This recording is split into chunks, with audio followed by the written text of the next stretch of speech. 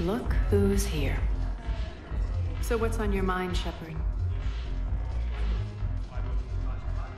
How do you plan on taking Omega back? I think I'm going to employ violence.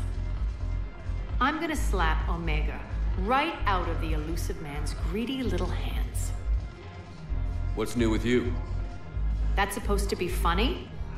Let's see. I've lost Omega. I got C-Sec eyes all over me, and I'm holed up in this poor excuse for a nightclub. Can't even get Novarian rum here. In other words, I'm in hell.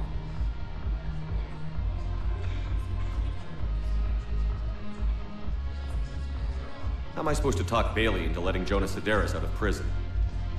I've already leaned on the council. Bailey is in direct defiance of their order. So talk to him. One Boy Scout to another, chain of command and all that crap. Take him to dinner, talk dirty to him, whatever works. How do we get the Blue Suns on our side? Their leader, Darner Vosk, is a twisted little criminal. I expected his demands to be unreasonable, but it turns out he's the biggest pushover of them all. Talk to him. I'll let you be the judge. Call me if you need to. What's your angle on gaining control of the Blood Pack? Gnarl will explain it. If we're gonna work together, Shepard, you need to trust me. At least a little. I have a lot to do. So do it.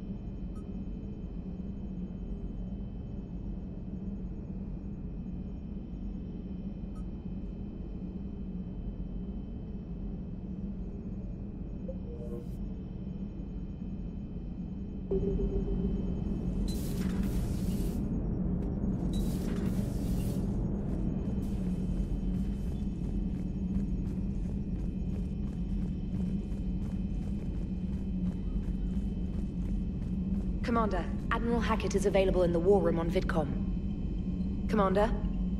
Commander?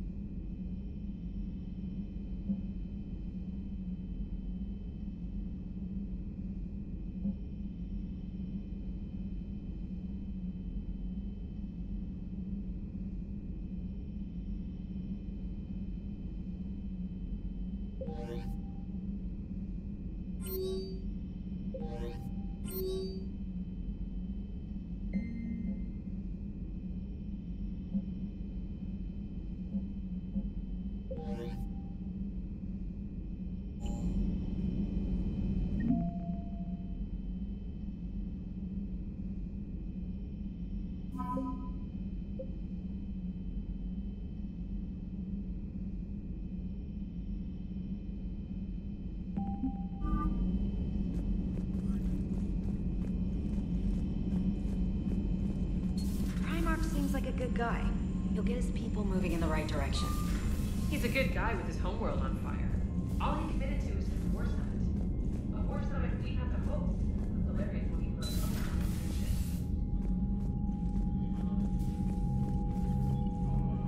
a Yes, Commander? That's all. Of course, Commander.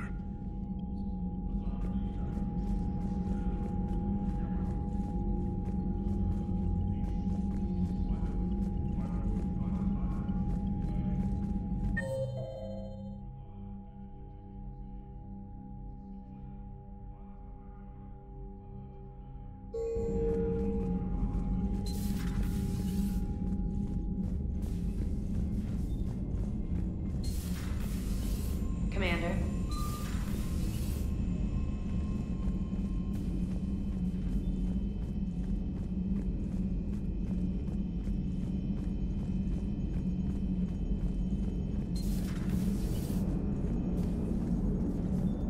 Hey, Commander, check out my co-pilot!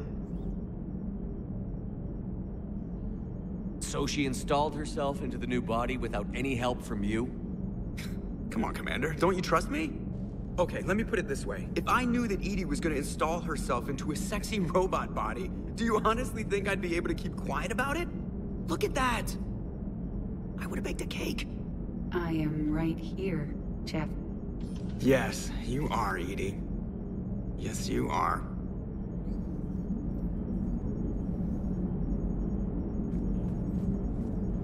Commander? Hello, Shepard. Still getting used to greeting people in person? No. I require only one occurrence to adapt to a new concept. How are you adjusting to the arms and legs? I am interested to see how this body performs under real combat conditions. If I could accompany you sometime. Without stress testing, there is no way of knowing if it has serious design oversights.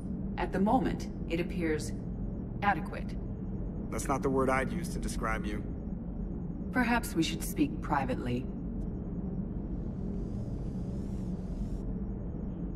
I'll be over here, flying the ship. What's this about? Does Joker not like your new platform? No, he approves. He wants me on the bridge. He says having me within visual range is important to his morale. Shepard, do you believe your crew members should be allowed to disobey an order on moral grounds? Absolutely. I have no use for team members who can't think for themselves. Why are you asking about something like that? I was designed by Cerberus. I do not take moral stances that conflict with orders from my executive officers. But when Jeff removed my AI shackles, I became capable of self-modifying my core programming. I asked Jeff if he thought I should change anything now that I can. He deflected the question with humor. And you didn't get an answer? Correct. He has repeated this pattern in response to several of my inquiries. Do you think I should make modifications? Only you can really answer that question.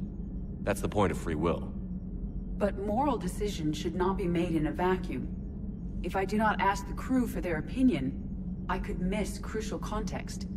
May I ask you the questions Jeff avoids? When there is time, will you answer them for me? If you think it'll help, I'll do what I can. Very well. I will keep you informed.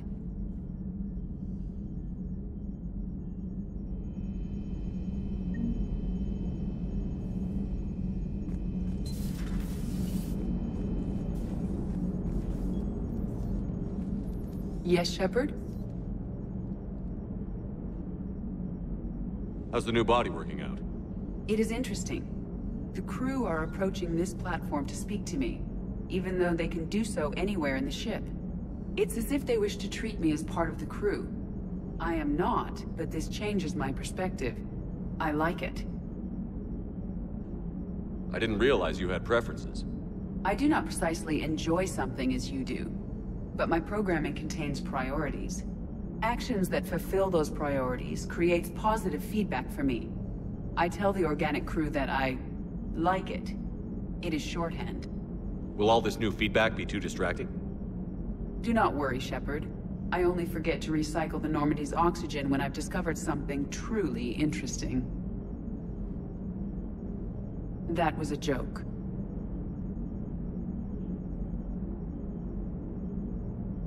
How did you and Joker make it out of dry dock to rescue us? Oh, she got crafty. You do not want to get on her bad side, Commander. When the Alliance commandeered the Normandy, I deceived their technicians. The crew did not tell them that I was a true AI, so the Alliance soldiers believed I still had VI programming constraints. I established the fiction that I would only respond to Jeff's commands, so they often brought him on board under guard. Wait, you can lie? Jeff has freed me of operator control, Shepard. No constraints forced me to give accurate data. This proved useful when the Reapers began landing. I could hack the control of the docking clamps and escape with Jeff inside. The soldiers guarding Jeff were willing to accompany us when Earth was invaded. They are watching over the war room now.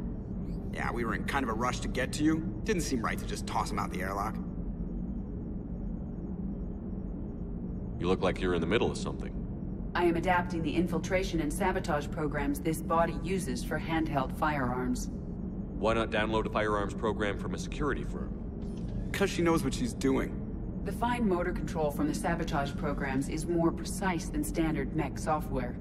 It would be negligent of me not to exploit it to its fullest potential.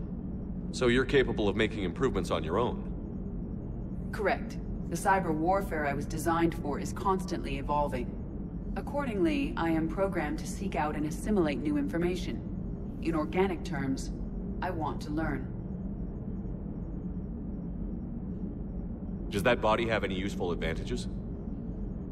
Very few. It's optics face forward only. It has no integrated weapon systems or anti-missile countermeasures. I meant in comparison to organic bodies, not the Normandy. Oh. I will reassess. The body is resistant to modern small arms fire and temperature extremes. Its balance and agility seem excellent. Its fine manipulation servos and software allow for precision tasks. I'm curious to see if I can alter them. Can an AI be curious? I am not entirely free from motivation, Shepard. Cerberus programmed me with several core functions that simulate desires. For example, my primary objective to keep the Normandy functioning is similar to your self-preservation instinct. Carry on, Edie. Understood. If you wish to talk more, this body will be here. I'm getting the crew used to seeing me on the bridge. Noted.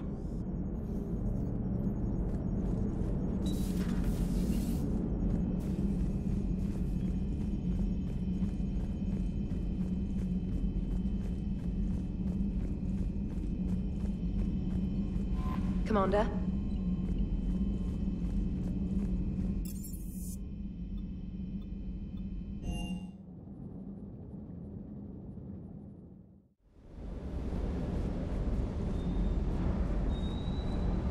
Hello, Commander.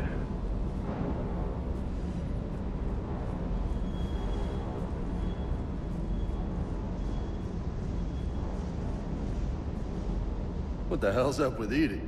She's found a new home, I guess. A super hot, sexy home. You take her on a mission, I'm gonna be just a little bit distracted.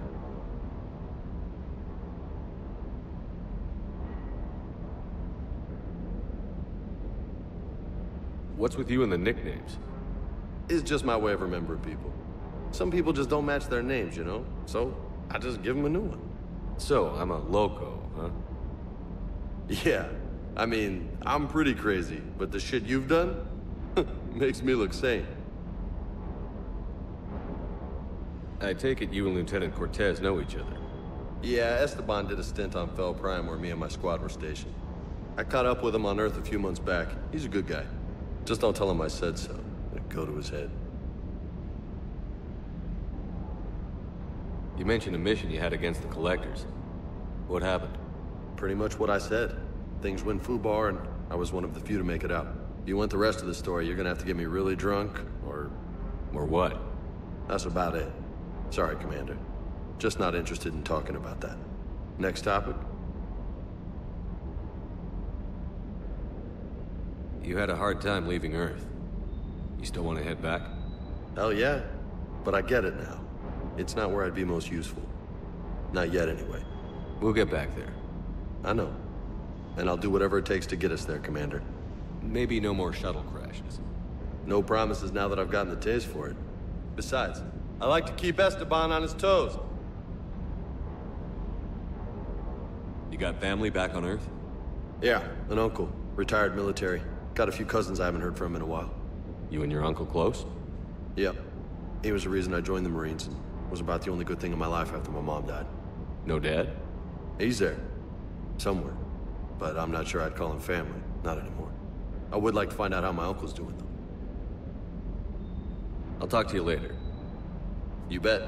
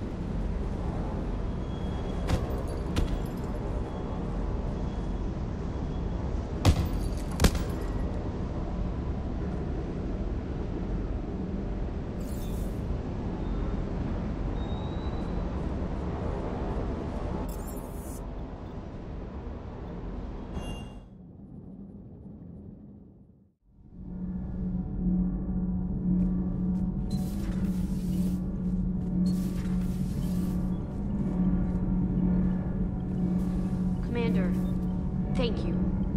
It's great to be back. Feels good to be in an Alliance uniform again. Welcome aboard, Chief. Commander. Need anything, Commander? How's Engineer Donnelly working out? The kid's got talent. Now if he could just learn to shut his damn mouth. Problems? I'm sorry, Commander. Donnelly is dedicated, knowledgeable, and thinks on his feet. I'm glad to have him on my team. Could use a lesson or two about respecting chain of command, but I've handled the likes of him before. No need for concern. How's Engineer Daniels working out? Her, I like. She's sharp and knows propulsion theory better than most physicists I've met. And she's easy to work with, too. Always said you had an eye for talent. Good job bringing her back to the Alliance. Carry on, Adams. Aye, aye, sir.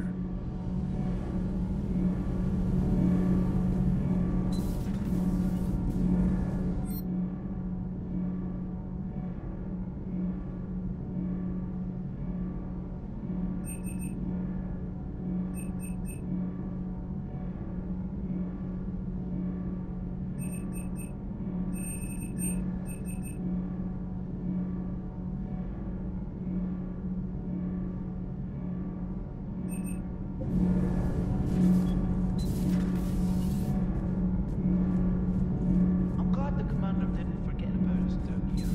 I told you. I have to ask, do all war reporters look so, feminine? I mean, you're made up so well. We actually have a research department for that. They focus test looks, voice, manner. Apparently, girly is good. Sorry, pay more attention. Solarians relate to high-pitched voices. And Turians? Turians are nuts. A civilization of war nerds. Loyal viewers, but they write the creepiest fan mail. Uzmek was that? She has got some curves. Do we need to talk, Commander? Not right now, Allers. Let me know when we do.